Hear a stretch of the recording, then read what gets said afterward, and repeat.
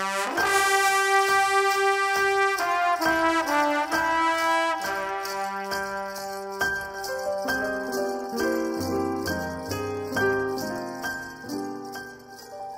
morning, everyone, from my layover hotel room. I just woke up. Well, that's kind of a lie. I've been awake for about an hour. Woo! So sorry. I hate yawning on camera. I've been awake for about an hour, but my van time this morning is 5 a.m. So it is currently just about 3 a.m. and I need to take a shower. Today is hair washing day. It's also go home day. So I'm filming currently. I normally film with this Canon PowerShot G7X Mark. Is it 2 or 3? I don't know. Anyways, and I love having a camera. This camera was like $900. It was my first like true investment in my YouTube channel, other than like Final Cut Pro, which is a one-time purchase. A better investment would have been a better laptop, I realize now. But at the time, yeah, I thought a camera would really elevate my experience and my videos. And it kind of did. I'm not going to like totally discredit it. However, as I'm doing Vlogmas, the video qualities are so bad. I mean, still with this camera, it's like you need a gimbal super badly, or I do, because I film like this or something. I don't know. The focus, I cannot get that camera to focus. And yeah, that's really frustrating. And the videos look really bad. So right now I'm filming on my DJI camera, which connects to my phone, which gives it better sound, I think. I don't know. The DJI is on a gimbal itself, and I would show you, except that I'm filming on it. Okay, so I am going to try and show you this DJI. I'm just realizing there's absolutely no light. Maybe that will help. With my Canon camera and see what I can show you. So here's obviously my phone, and this is what it looks like, and it attaches to your phone through this little like iPhone attachment, and it's on this gimbal, so when you move it, it's so heavy in my hand, I'm pressing buttons. When you move it, the gimbal like still gets smooth, you know, so it's not as shaky, which is like the biggest complaint on my videos, and I see it too, so I'm not like mad about the complaints, but it is pretty bad. So yeah, it makes it a little heavier, and again, it's hard because I always want to look at the phone, and there's a difference as when you're looking in the camera. But yeah, you do all the controls on your phone when it's connected, but it works when it's not connected as well. But I like to see, you know, what I'm doing on a big screen. It's like I think supposed to be DJI's kind of competition with GoPro, so it's a handheld thing. Anyways, I really like it. I don't love filming on my phone because I'm always using my phone and it's attached to my phone. Yeah, so anyways, but I'm gonna try to film this vlog with it to see if the quality is a lot better. So yeah, if you'll leave me a comment after and tell me if you prefer the videos, which is every other video basically, with the Canon PowerShot, or if you prefer the way this looks, please let me know. Yeah, so anywho, the only other issue with filming on this phone is the camera's right here, so I'm looking into the camera, but I want to be looking into my phone screen because that's where everything is. So I can see the phone screen now, and I can see that it looks like I'm not looking. So that's a struggle that I have to get used to. I gotta go get a glass of water. We're gonna make coffee because it's early. I'm tired. I did sleep pretty well last night though. I can't complain. I had ordered Uber Eats. And it was pretty good, but it was junk food, and ultimately I didn't eat that much because I think I wasn't in the mood for junk food. and I didn't honor what my body was telling me because I was just so hungry. When I'm starving, everything looks good. Okay, BRB. So yeah, so when anything and everything just looks good, then I just get like the most disgustingly, like, you guys, this food was, I was gonna vlog it, but it was like too disgusting. I mean, too disgustingly like good, but junk food. Okay.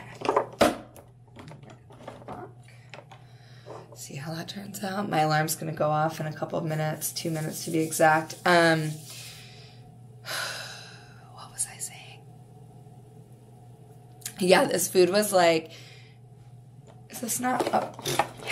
I unplugged the coffee machine last night. Forgot to plug it back in. Okay, there we go.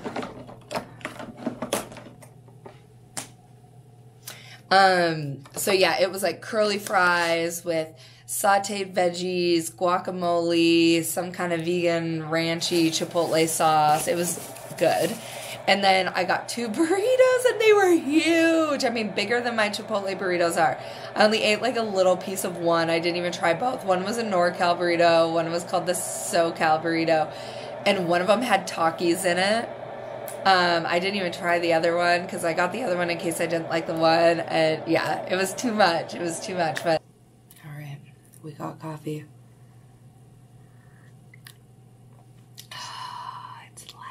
It is life. It is life. Okay. I gotta go take a shower. I've got to wash my hair. I had to get rid of my hair mask that I usually travel with when I was in Switzerland because it didn't fit in my liquids bag and it was the only thing I was willing to part with as far as liquids. So yeah, I'm just using conditioner. I don't feel super great about it. But yeah, I'm gonna go do that. Done showering. I blow dried my hair. Probably I do it like 75%. The 2 things I've been putting in my hair, I got from my hairstylist when I got my hair dyed blonde because I was really worried about the quality of my hair. And to be perfectly honest, there's a big difference in the texture of my hair since I have bleached it. Anyways, if you're having trouble with the texture of your hair, my biggest thing that I tell everybody I ever meet is stop bleaching it. That was the single best thing I ever did for my hair. And yeah, I definitely noticed a difference since I started bleaching it, but I like being blonde. So that's what it is. Someday when I get sick of it, I'll go back. But anyways, these are the 2 things that I'm using. So this one is Pureology, 100% vegan ingredients in case anybody is wondering. I also bought the shampoo and conditioner, but I don't travel with them. So I might start. Maybe that'll help. But the thing is these aren't necessarily the products she super recommended. But she owns the salon and she carries them because she likes the product. And she did use some in my hair, but I told her I would only use things if they were vegan. So this is what we landed on. This is multitasking leave-in spray. So I use quite a bit of it between like after I wash my hair before I blow dry it. And then after it's about 50 to 70% blow dried, I use some Olaplex oil and it's just bonding oil. And oh my God, I'm obsessed with this stuff. It smells like gummy bears first off, and it like looks and makes my hair feel the best. That I noticed the most difference. So anyways, I'm not going to vlog my whole routine, but I've plugged my curling iron in. I've got that going. I have to keep an eye on the time because I usually am down to the last minute. So all this talking is surely going to set me back. And I'm going to do my makeup, and maybe I'll, at the very end, show you how I've been doing my makeup like for the holiday season. Okay, so I'm officially done doing my makeup and almost done with my hair. Once I curl it, I give it like a nice thorough brush, and as you know, I don't use any hairspray or anything. I just like how it looks when I put it up in a claw clip for work when it's curly as opposed to straight, even though it did look good straight. If I wasn't doing anything, I probably would have left it straight, but yeah, there we go. Okay, so my holiday makeup that I've been doing, you've seen it before. I think I've even vlogged while I've been wearing it, but I've been doing just like black liquid eyeliner. This is just the e.l.f. one, but I think Wet n Wild makes my favorite liquid eyeliner. I'm used to using it and I like it. So I've just been doing that. And then I use, let me show you because people are definitely going to ask me because it's amazing. I had one last year, but I got a different color combo. This is the Heavy Metal Liquid Liner Glitter style from Urban Decay. You can get it at Sephora, probably also Ulta. So I just use that to make this line of glitter. It's just pretty subtle. Sometimes I'll put it on my full lid and I just use my finger and go like this while it's still wet to spread it around. And that's how I do my glitter. Always. People always are wondering how I do my glitter. There's also a cream glitter eyeshadow made by e.l.f. that you can get at Walmart, Target, or anything. And that one I use on my lid as well. Highly recommend. And then my lip combo, I just do like whatever nude NYX lip liner. This one, I don't even know. This one's Sandstorm. I like it to be a little darker, but I found this at my mom's house. It's just an e.l.f. lip balm. It's like a tinted lip balm. SPF 15 sunscreen. It's just called Pink, and it's a super light pink, but I like it because it's a little bit glossy and it is a lip balm, so it feels good on my lips because liquid lipstick and stuff tends to dry them out. Even lip gloss makes them want to peel. So yeah, that's what I've been doing for my lip combo. So that's it. I'm done getting ready. I'm right on schedule. I've got about a half an hour until my van pickup. So I might make one more cup of coffee. I'm a little bit shaky this morning. I think it's because I'm on my period. And that, I don't know. If you menstruate, you understand. Sometimes when you add the caffeine, it does like make you a little shaky, but I am going to make another cup of coffee. I don't know if I'll drink the whole thing or not, just to take with me. And then, yeah, so I'm going to get ready and go. The next time you're going to see me is probably when I'm already in New York. Hello, everyone. So today's the next day, and I'm currently sitting on the floor of the airport. I'm currently just sitting on the floor of the airport. I stayed here in New York last night, and I'm on reserve tomorrow, and so I keep bidding for trips. I'm hoping to get a 3-day trip tomorrow because I'm good for 3 days, and so I want to work and not be stuck in New York for 3 days with nothing to do without my van. This is when I'm really starting to miss it. So anyways, I'm in desperate need to do laundry. If I can guarantee that I get a trip tomorrow where the hotel has a laundromat, I could just do it then. But there's just no guarantee. I don't know what's going to happen. So what I think I'm going to do is take the air train from JFK to the, like, just Jamaica station or whatever station off the air train, and there's Walgreens there, there's a Starbucks, and there is like laundromats and stuff over there. So I'm gonna take my stuff, I'm gonna go do some laundry, and yeah, and then I was thinking about going into the city and going to Barnes & Noble because I just finished A Light and Flame today, and oh my gosh, I have so many thoughts. I talked about it on my Instagram a little bit, but I don't know, maybe I'll do a separate video talking about it, but it was a good book. It wasn't as good as A Shadow in the Ember, but I think it's probably a very necessary book in the grand scheme of like where the series is going. It was still good. I still cried many times reading it. So if you've read it, I would like to know your thoughts. Give a spoiler alert in the comments if you are going to give a spoiler, but yeah, I definitely connected more with Serafina in the first book than I did in this book, but I feel like there was a lot of repetitive details and a lot of, they purposefully were making her ignore things that like I don't feel like it was realistic that she would ignore. But anyways, so that's why I didn't like super vibe with it, but it was still a great book. Still 10 out of 10 recommend series. Snow, Court of Thorns and Roses are from class, but those are like so beyond, nothing will ever compare. So yeah, so anyways, I'm gonna get my stuff, get to the air train, get this day going. I think it's late, like it's like 11 or almost noon. This makeup is still yesterday's makeup. I slept in it, which is why this eye is like a little irritated. I feel like it looks a little bit lazy. I don't know.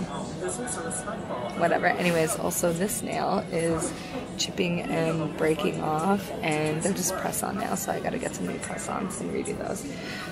then I'll be ready for work. So far I bid for a 3-day Phoenix with like a 27-hour Phoenix layover. I'm really, really, really hoping to get that.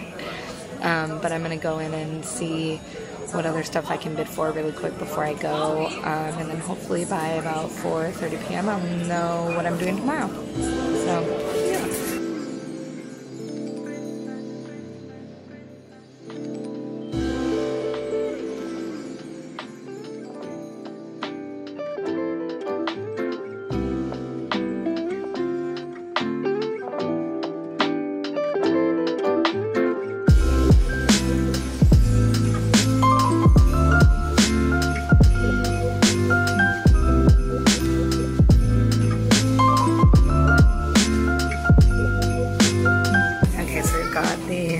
Going, and I swear every new place I go to do laundry I look like an idiot because their coin system is different, or they use different like kinds of money. Remember that one time when I put quarters and $1 in a coin machine and like a voting machine?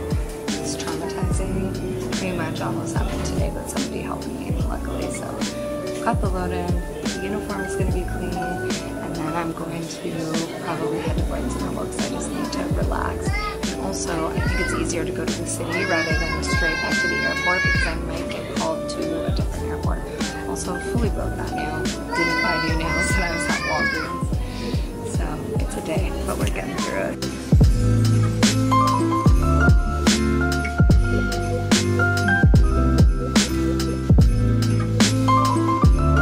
This is a Manhattan-bound Express train. The next stop is Jamaica Van West.